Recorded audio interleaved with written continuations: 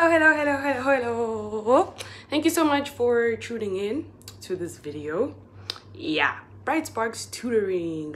So if it's your first time watching or you've been watching and you still haven't subscribed, guys, please hit the subscribe button, please like, please comment, and yeah. Okay, so let's get started. So today we're doing all three grades. We're doing grade 10, 11 and 12, and the only reason for this is because we're doing the combined, like it's a skills section.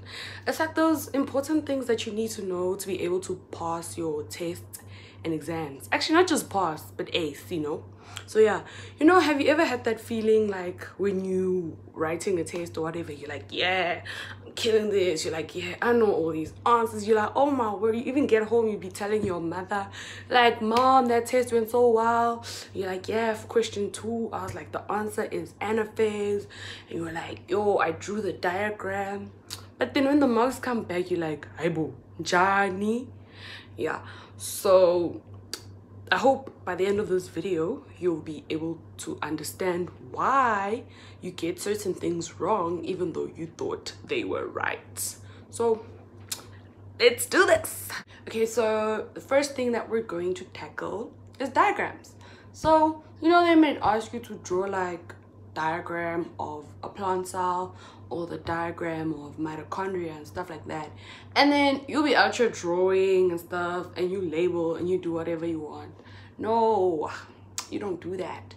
You know, there's rules and there's certain ways to draw the diagram, because as much as your diagram might be right, you're gonna lose marks if you do certain things that aren't right.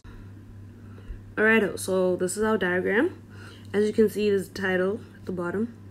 Don't leave it out. This is so important, and it goes at the bottom, not at the top, not this side, not that side, at the bottom. And just underline it. They didn't do it here, but you do it. And use a ruler, and don't be like me. Yeah. So with your labels, you can see they're straight, right? They're not just like hand drawn like this. They use a ruler. That is very important. Use your ruler, or else you're gonna lose marks for neatness. Like, I know teachers hate it when you don't use a ruler, so use a ruler, and it's always on one side. Guys, I would really advise you to always keep it on one side, unless someone's dying, then you can label this side, but don't do it. Don't do it. Don't do it. Yeah, always label on one side.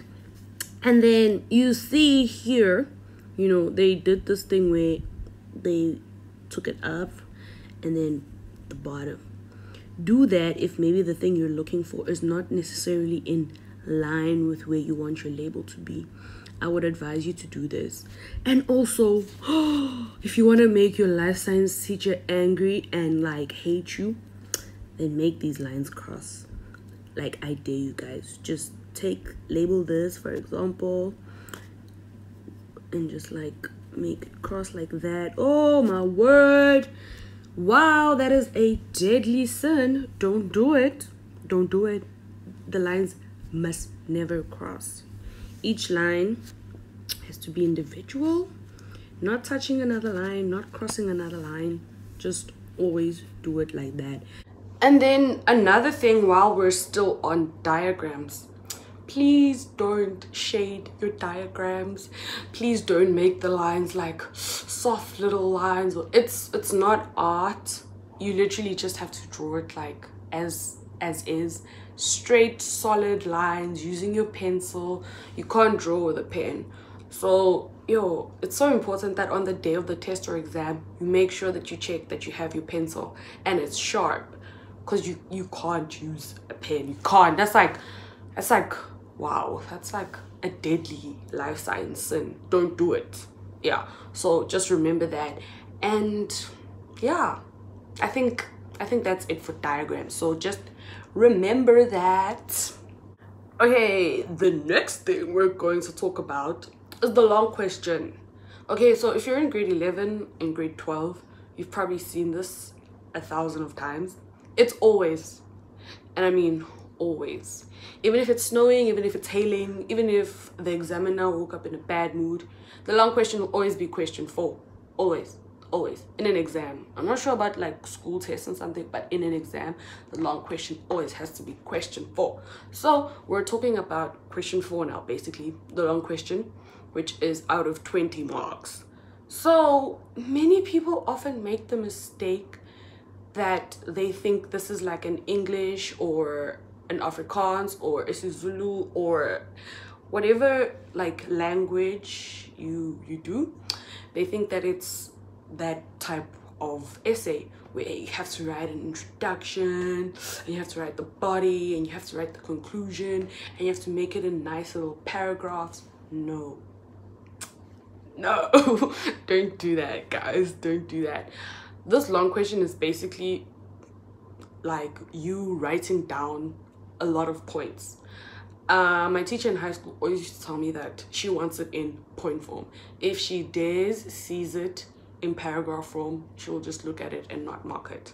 So yeah, just write it out in point form, like sentences, you know, write your sentences out, next point, sentence, write it out, next point. You don't have to now write, in this essay I am going to talk about photosynthesis. No, don't do that. Just write photosynthesis. You write photosynthesis happens in the chloroplasts, next point. You know, just make it like that so that it's easy for the examiner to mark. They don't now have to search for points because they don't have time. They want to finish marking. So just remember that. And you have to have 17 points basically. The question is out of 20, but you have to have 17 points because the other 3 points, well, marks, are for synthesis, they're for your style, and I think they're for, yeah, I forgot the third one, but you don't have to worry about those other 3 marks. Your marker determines how much you get based on the essay you wrote. So if you wrote an essay, like, I'm calling it an essay, but it's not an essay. If you wrote a long question that is only this much with like 5 points, you definitely aren't getting 3 out of 3. You know, you'll probably get like 2 or 1. So the better your points are, the higher the chances of you getting those 3 marks. So just keep that in mind. And then, okay, so the next thing we're going to talk about is a table. It seems weird, a table, yeah, but some people do make this mistake, and it would be nice if no people make this mistake because it's pretty easy marks. So yeah, when a question asks, tabulate the differences, for example, between mitosis and meiosis, right? That's your question. The question will count, like the mark will be an odd number, yeah. I'm just trying to remember my grade 2 numeracy. Okay, the question will be an odd, like the mark allocation will be an odd number.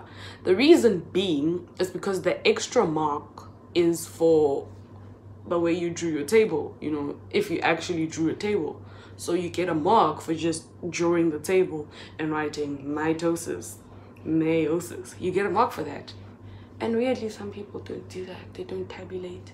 They just write the differences out. So yeah.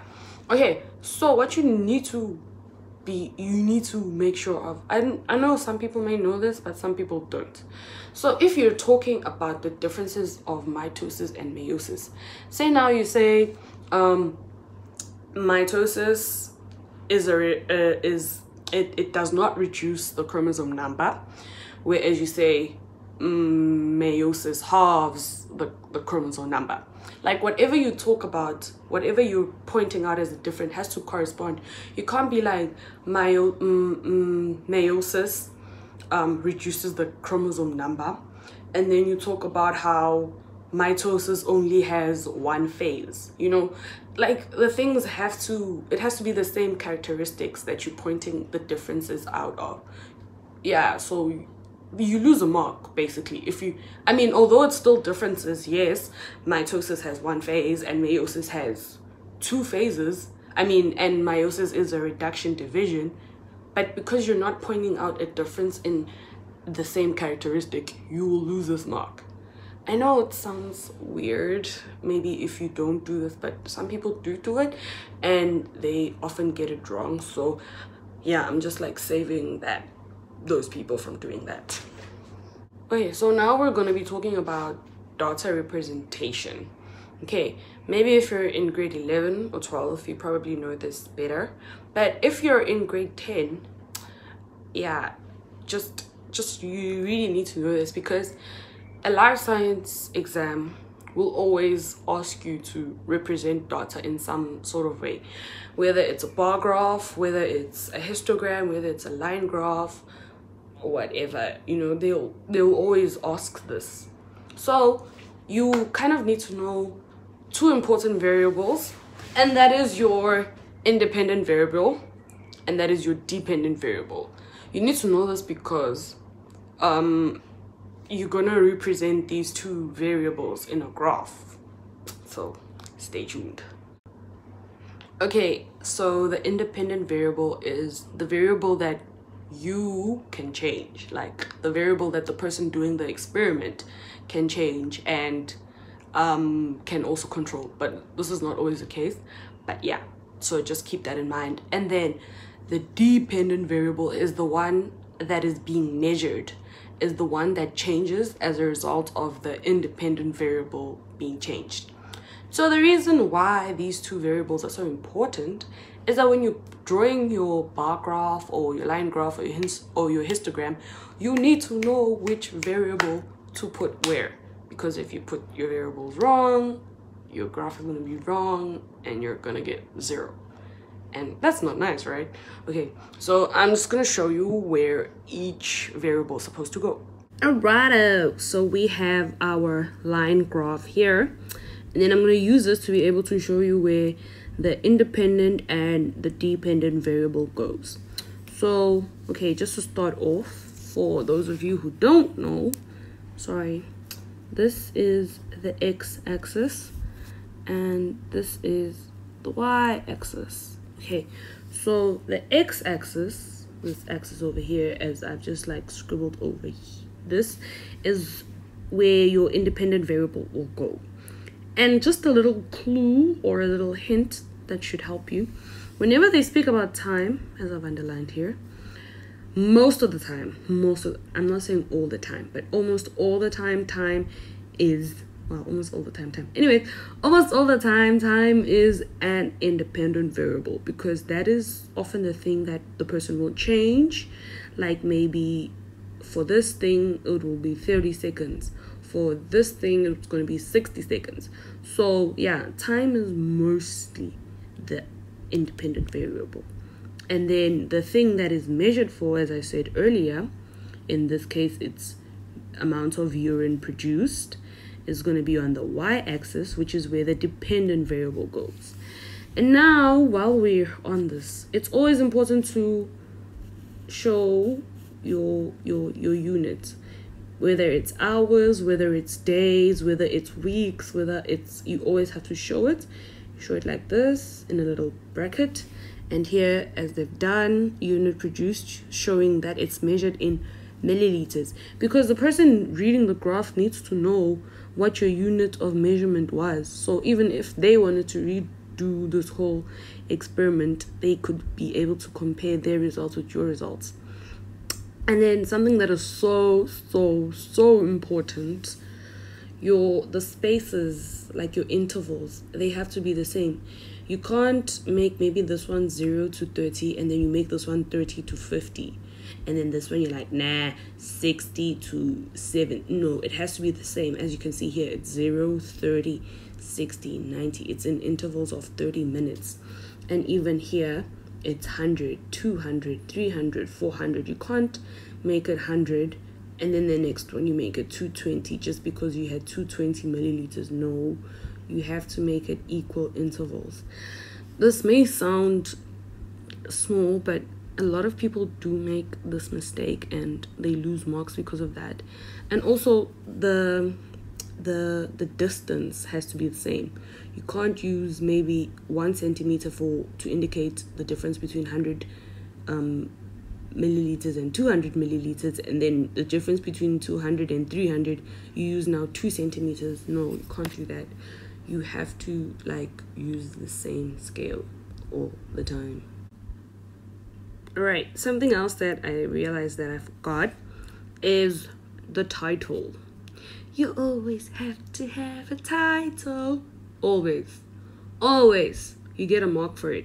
I mean, always. And the title has to have has to be a combination of the dependent and the independent variable, where you speak about production of urine, as you see here, urine produced. Talk about production of urine and time after drinking water. You see drinking water. So it's basically going to be a combination of these two, and then you just like structure it out in a sentence. Guys, you get a mark for this, and you get a mark for the fact that the title includes both variables, so don't lose this mark. Okay, thank you so much for tuning in. I really hope that helps, and I really hope that you guys will ace your tests and exams. For any comments, questions, feel free to drop them on the comment box and I will gladly respond. Thank you, and don't forget to like, subscribe, and share with all your friends, and just help everyone out. Thank you. Bye.